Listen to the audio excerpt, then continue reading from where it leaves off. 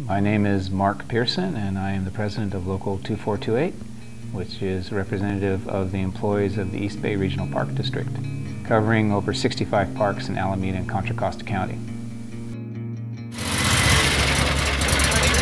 My job at the Park District itself is the park supervisor of Guerin and Dry Creek Pioneer Regional Parks, which is the Hayward Hills leading down to Niles Canyon along Mission Boulevard. It's about 7,000 acres.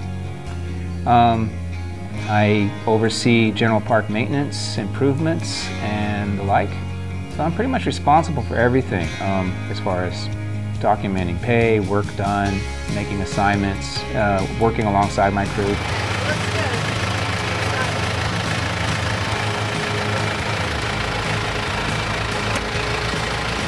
What we are, we do everything in the Park District. We have firefighters, we have rangers. That's the largest group. Probably over 200 of the 600 members are rangers. We have various types of scientific type minds. So you have biologists and geologists and all that. We have people in planning and design who actually plan the new parks, design the new parks. All our people in finance are part of the union. So we do a lot.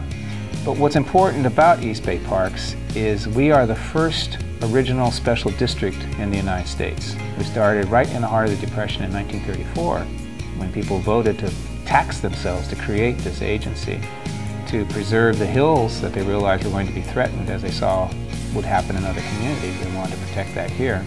So the Park District really reaches deeply into the consciousness, I think, of the citizens, especially of the East Bay. I think a lot of people across the United States have a reason to be concerned about what could happen in the upcoming nomination for the Supreme Court. I mean, are we going to lose our bargaining rights? It's quite possible we will.